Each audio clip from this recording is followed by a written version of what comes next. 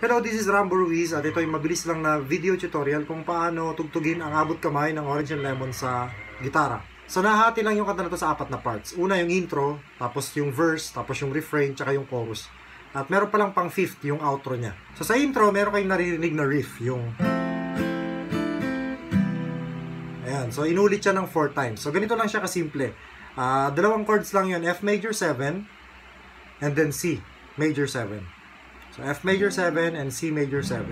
Now, para makuha mo yung riff na yon sa F major 7, kakalabitin mo siya ng twice pababa, 1, 2, and then sa third, ipipress mo yung D chord, yung high D chord, and then papakawalan mo siya sa pang 4th na kalabit. So again, para masundan natin, dalawang kaskas pababa, 1, 2, and then yung third, ipress mo yung D, ito, and then sa 4th, re-release mo siya, and then you go sa C major 7. So 1, 2, 3 press, 4 release, and then go sa C major 7. So ulit.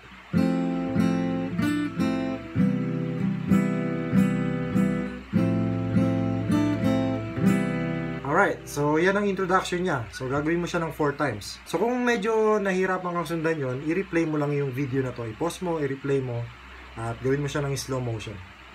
Alright, para sa verse, ulitin mo lang yung 2 chords na yon na ginamit mo sa introduction. Yung F major 7, and then C major 7. Ulitin mo siya ng 3 times, and then susundan mo siya ng D minor, tsaka G. So yun yung buong verse niya. F major 7, and C major 7 ng 3 times. So F major 7, C major 7, F major 7, C major 7, F major 7, C major 7, and then D minor, and then G. So parang ganito. Nakautingin, sumasabay sa hangin, sabihin mo sa akin. Then D minor, anong kailangan, then G, kung gawin. Okay, so that's the verse. So para naman sa refrain, ganun ulit yung chords niya. So F major 7, 1, 2, 3, 4, and then C major 7, 1, 2, 3, 4, and then F major 7 ulit, pero twice na count. So 1, 2, 3, 4, and then 1, 2, 3, 4, and then D minor, 3, 4, and then you will resolute sa F minor, 1, 2, 3, 4. So that's how the refrain goes. So ulitin natin. 1, 2, 3, 4, 1, 2, 3, 4, 1, 2, 3, 4, 1, 2, 3, 4, and then D minor, 1, 2, 3, 4, and then F minor, 1, 2, 3, 4. So how does it go? Ganito siya. Upang malapitan, mamastan at maawakan, taglay mo kagandahan. Okay, and then we will go sa next part, which is yung chorus. So sa chorus, ito na yung abot kamay ang langit. Alright, so yung chords dito ay C, 1, 2, 3, 4. Okay, and then A minor, 1, 2, 3, 4. And then sa C ulit, 1, 2, 3, 4. And then E minor, 1, 2, 3, 4. And another 4 na counts ulit, 1, 2, 3, 4. And then you go sa F major 7, 2, 3, 4. And then G, 1, 2, 3, 4. And then F major 7 ulit, 1, 2, 3, 4. And then G, 1, 2, 3, 4. So yung pattern na yan ay gagawin mo siya ng twice para sa chorus. Okay? Kasi dalawang beses sila kumanta ng Abot Kamay ang langit. So again, that's C. So pag tinugtog mo siya, ganito siya. C, E minor, and then one more time, and then F major 7, and then G, F major 7 ulit, and then G. And then ulitin mo ulit yun. So C, A minor, C, E minor, then E minor ulit, F major 7, and then G, F major 7, and and then G. Alright, so yun yung chorus niya. Pagka kinanta mo siya, ganito na siya. 1, 2, 3, 4. Abot kamay ang langit, gayumang taglay ng awit. Abot kamay ang langit. One more time. Abot kamay ang langit, haplos na dala ng init. Abot kamay ang langit. Okay? So, that's how you do the chorus. And then, yung next part nun, ulitin mo lang yung kanyang verse, kagaya ng verse 1 kanina. So, ganun lang siya. Verse, refrain, chorus. Then, verse, refrain, chorus. Okay, para sa last part ng kanta na to, yung outro, meron lang siyang 4 chords. Okay? So, C major 7, 2, 3, 4, and then A minor, 1, 2, 3, 4, and then B minor, 1, 2, 3, 4, and then G, 1, 2, 3, 4. You will do it twice, and then you will resolute sa C major 7. Okay, doon ka na matatapos yung isang kalabit na ganyan. So, this is how it goes sa outro niya.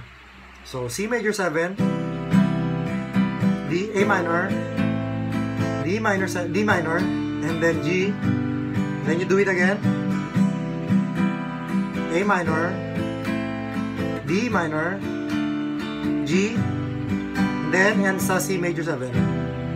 Okay? Or ganyan. Or kaya pataas.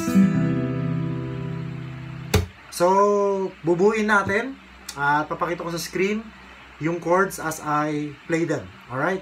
So, again, intro, and then verse, refrain, chorus. And then verse, refrain, chorus, then outro.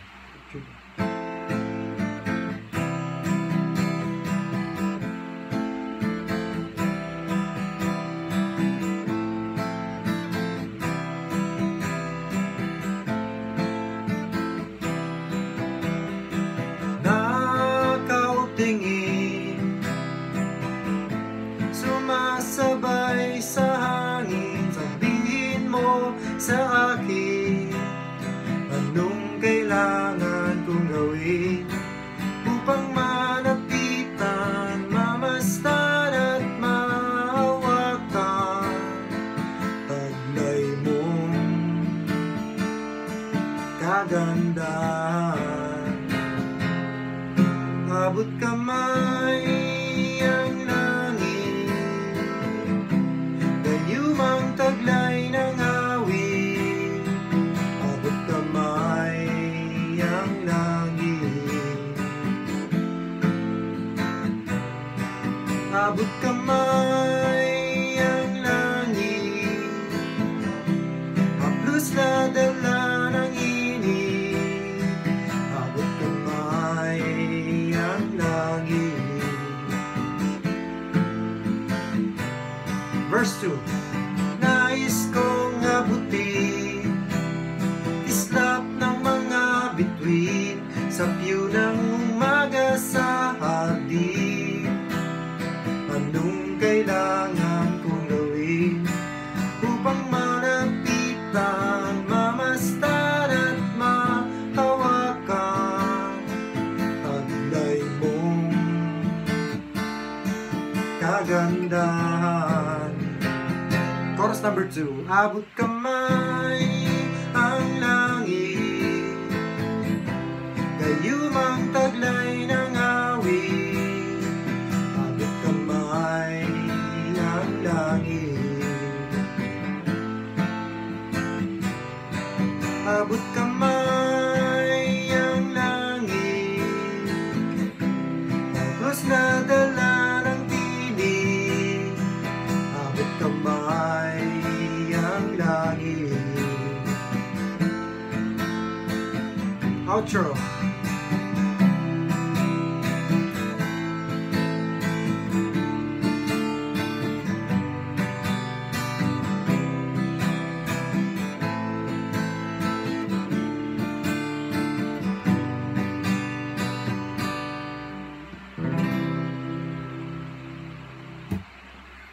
Alright, so that's how easy it is to play yung song na to sa rhythm guitar.